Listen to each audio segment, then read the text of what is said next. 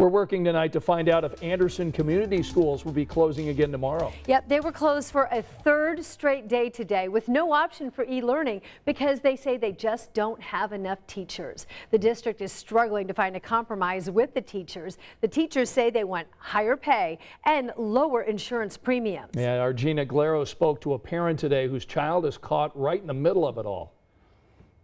This parking lot at Erskine Elementary School would normally be full of staff. Instead, it is empty. That's because around 100 teachers in the district have called off each day. This parent, who doesn't want to show her face, found out halfway through the day Tuesday her child's teacher wasn't at school. Another staffer was teaching the student because of lack of teachers. They're just like babysitters, glorified babysitters.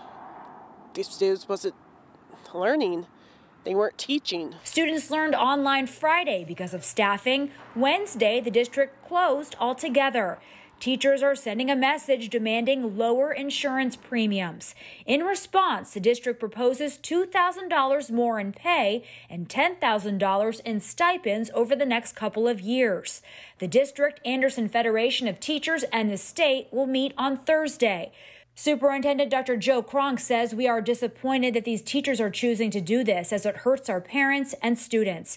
We are appreciative of the vast majority of staff that have continued coming to work as we continue the bargaining process with the Anderson Federation of Teachers. As of now, the district does plan to hold school on Thursday, but it adds if it does have to cancel again, it will make parents and the public aware.